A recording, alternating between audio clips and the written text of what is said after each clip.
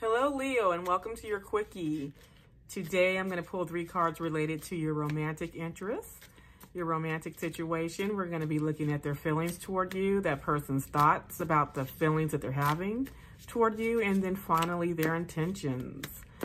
I'm using my Light Seers Tarot deck. One fell, I'm going to use it. I'm using my Light Seers Tarot deck. And all cards are read in the upright position, so I'm going to have to pause this video for a second to pick up the card that fell. Okay, so the card that fell, we're going to use that for the feelings position. It is the High Priestess. So I will continue shuffling for their thoughts regarding that High Priestess card. Okay. In the thoughts position, we have the Ace of Swords.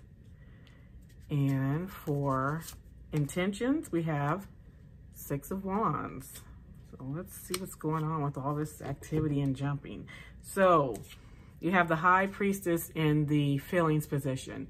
So somewhere, there's some unspoken words here. So someone is thinking about you. Maybe they have not expressed their feelings toward you. This is hidden, a hidden emotion. And in the thoughts position, we have the Ace of Swords, which means that there is communication that needs to happen regarding this particular situation. I'm thinking that this is someone who is interested in you. Maybe you don't realize you have a secret admirer going on here.